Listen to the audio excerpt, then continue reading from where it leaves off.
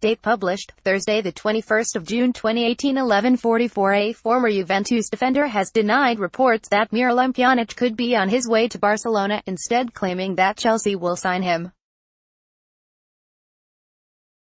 Bosnian midfielder Pjanic is in high demand after winning back-to-back Serie A titles in 2 years at Juventus, and Barcelona are thought to be readying an €80 million bid. The La Liga champions see him as an ideal replacement for Andres Iniesta. Pjanic has also attracted the interest of Manchester City, where Pep Guardiola believes he would fit seamlessly into his possession-based playing style. However, ex-Juventus sporting director Luciano Moggi has told Il Bianconero that the 28-year-old will in fact be joining another Premier League club, Chelsea, this summer.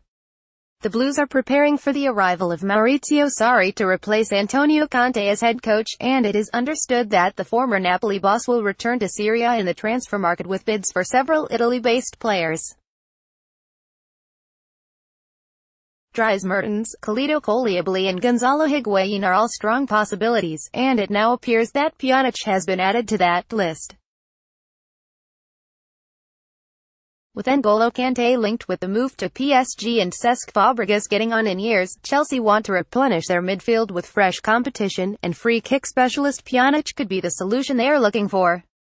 Like our dedicated Chelsea Facebook page for the latest news and features to your timeline.